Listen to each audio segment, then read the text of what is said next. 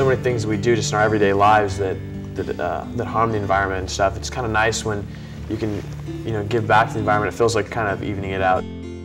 When you're all done, you look at like all you've planted. You've helped to make something, that's going to be there for a while. It's going to really help the environment and the community. I think there's so much going on that's breaking down the riparian zones and our streams and stuff. I think it's really cool because when the banks are revegetated, it helps the environment out a lot. I mean, the salmon in particular. The more trees there are, then the more shade there is, and that's a major component, is to have enough shade.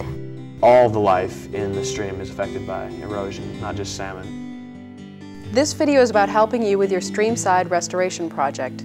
A successful project will provide healthy habitat for fish and wildlife. Your part in this is knowing how to plant right. There is nothing you can do to guarantee that every plant you put in the ground is going to survive. Unfortunately, there are things beyond your control, like a bad summer drought or a deer eating your plant that you can't do anything about. However, using good planting techniques are going to give the plant its best possible chance of survival. Here we have a Douglas fir that unfortunately did not make it. And in this case, its untimely death might have been avoided if the plant had been put in a little bit higher. You're going to be following a planting plan that is trying to mimic the natural conditions for your area. For example, in this degraded area, we might plant willows and other water-loving species close to the stream edge. Further up, we could plant salmonberry and swamp rose, which prefer moderately wet soil. Higher yet on the bank, we'd plant maple and cottonwood, which can tolerate periods of drought. Looking at a natural area, you see that plants with similar needs grow together in zones of the conditions that they prefer. Close to the stream, you find water-loving plants such as willows, red alder, and salmonberry, and a little higher, bigleaf maple and western red cedar.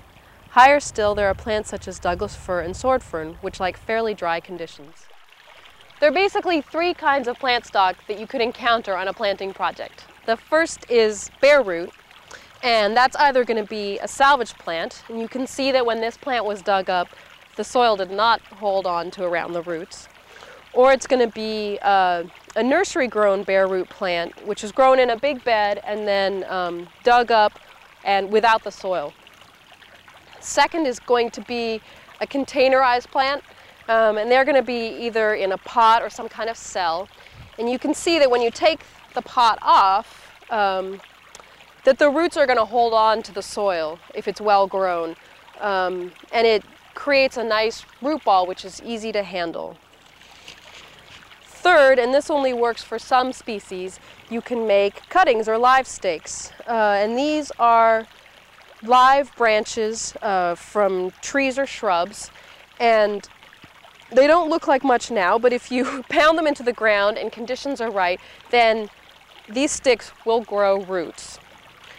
For all kinds of plant material, you need to make sure that the root system is kept nice and moist up to the time of planting. With a bare root stock, this means covering the roots with wood chips or sawdust or soil and making sure that that's nice and watered and moist up until the time of planting. With the containers, you just water right into the container. And a good way to see if it's wet is to pick it up and feel whether or not it's heavy. With the live stakes, the easiest thing to do is to put the ends into a bucket of water or into the stream. Here we are, ready to plant. We've picked out our spot, and the first step is to remove any material that's in our way. So I just want to dig this away? Yep. And then start digging your hole.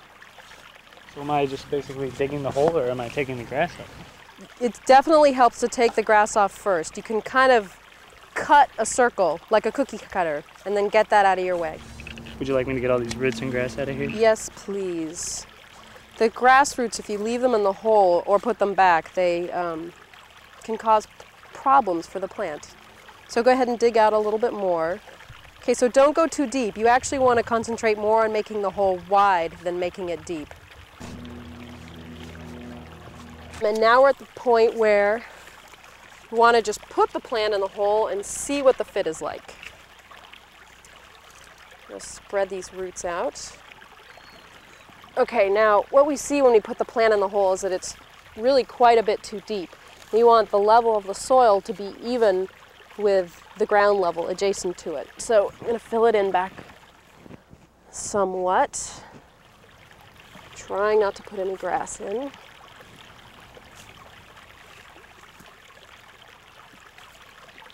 Okay, that looks more even. And with the width, it only needs to be wide enough to contain the spread roots. Having it too wide is no problem, but you definitely do not want to cram the roots into a narrow hole. If the hole is too small, bent roots will continue to grow in the direction that they are pointed. As this picture shows, after a year the roots are beginning to grow upward and inward instead of out into the surrounding soil. These bent roots will have trouble finding the nutrients and water that the plant needs and may not anchor the plant against strong winds. So now we're ready to backfill. Okay. For some reason, there is never enough soil. That's why the bucket of dirt? Yeah, that's why the bucket of dirt. This extra soil came from a hole that we dug nearby on the site. As we're filling in, you can see we're pressing the soil into the hole, we're filling in all the air pockets, making sure we have good firm contact between the plant and the surrounding soil.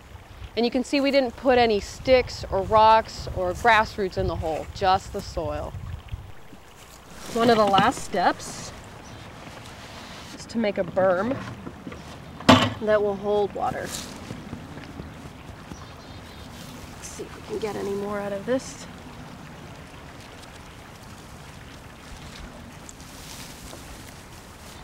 That looks great. We're ready to water in. Did you do the honors? Yeah, it's pretty full. Watch out. And you want to completely fill the basin to the top. You want to just soak this plant. That looks great. This final stage of watering, not only does it give the plant the water it needs, but it helps to push the soil down and take out any air pockets. When you're working with container-grown stock, the main thing you need to look out for is plants that are root-bound. That means that when you pull off the pot, you're looking at lots of circling roots. Now, these roots are not going to fix themselves. They're going to continue to grow in their position and expand in position, and they could eventually expand to strangle this plant, which is obviously not good. Also, these roots, as they are, they're not reaching for the nutrients and the moisture that the plant needs to be healthy. So what you need to do is break these roots up. You need to straighten them and get the kinks out, spread them out, and cut them. Especially where they're growing up on the sides, you need to break those circles up. I know that it is stressful to cut plant roots, and most people have problems with it, but I promise that in all but the most sensitive plants, this actually encourages the roots to start growing again. And of course, you need to break up those roots.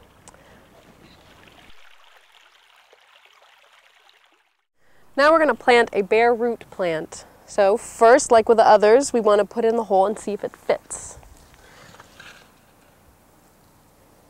And definitely spread out the roots and hold it up at the level that it's going to be. And this does look a little cramped at the sides. So let's take another bite out of this hole. That looks great. Let's check it again. Yeah, we got a little bit more space here. But now the trick is bringing the plant up to the right level. How do you do that? Well, yeah, it's funny with bare root plants because you don't have the soil level to guide you. And instead what you want to do is use the level that, either the level that was grown in the field, if you can see that. Sometimes there'll be a dirt line or a wet line. Here's the stem and it's light brown and then it turns dark brown, and that's the root collar where it's turned into root tissue. So that's what you want to line up with the surrounding soil. And for bare root plants, you want to make a little mound so that you can spread these roots out. So let's make a mound at the bottom of the hole. That's probably good. And spread the roots out. That's looking pretty nice. And the level, does that look good to you? Yeah, that looks about right. Okay, great. Let's fill it in.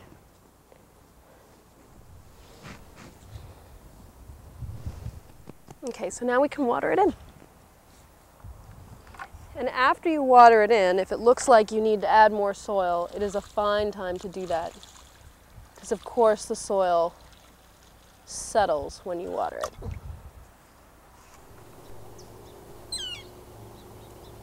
Planting willow stakes, first and very important, is making sure you have the right end up. These are not going to work if you plant them upside down. So the first thing to check is that if it was cut right, there's going to be a slanted cut at the bottom, and that's so it's easy to drive into the soil.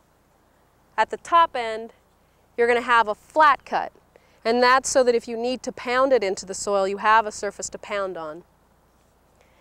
If you're not sure of the cuts, or if you just want to double check, you can look at the buds. And on willows, the buds, they have a slight tendency to be pointing up. It might not be obvious at first, but it's something you can develop an eye for once you look at a few of them. Once you know which way is up, you want to put it into the ground and make sure that you get at least half the stake into the soil. Even better is a little bit more. You don't want to go all the way. You do want to leave some buds exposed at the top. But keep in mind that everything below the soil is going to turn into roots. All of these points are going to sprout roots if it's good conditions. And at the top, they're going to sprout into leaves and branches. And then you'll have a tree. So the easiest way to plant stakes is to use a planting bar to punch the hole for you. This is really nice soil here. Then you try not to lose your hole and push the stake in as far as it'll go. And then it's nice to give it a few taps with a hammer to get in a bit deeper, get more buds underground, and to make sure it has good contact with the soil. Your last step can be pushing the soil together at the top, because the buds underground will not sprout as well if they don't have good contact with the soil. As a last step, you can drive a hole right next to it to push the soil around the planting. A great thing to do for the plant is to cover up its roots either with some kind of weed barrier, which is what we're going to do, or use some sort of material as a mulch, wood chips or beauty bark, something like that.